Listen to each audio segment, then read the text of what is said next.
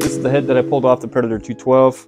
I went ahead and got rid of the sharp angles and places like that, all the rough edges. Got everything nice and smooth just so the intake and exhaust port will flow better. Not really doing anything special with the valves. I might get stainless steel valves later, but that's later on.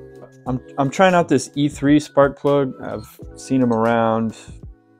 They boast a bunch of performance. It probably won't get much, but if anything, I'll just go back to an Autolite because this has a lot of exposed electrode that I don't like. Anyway, on to the next part of the build.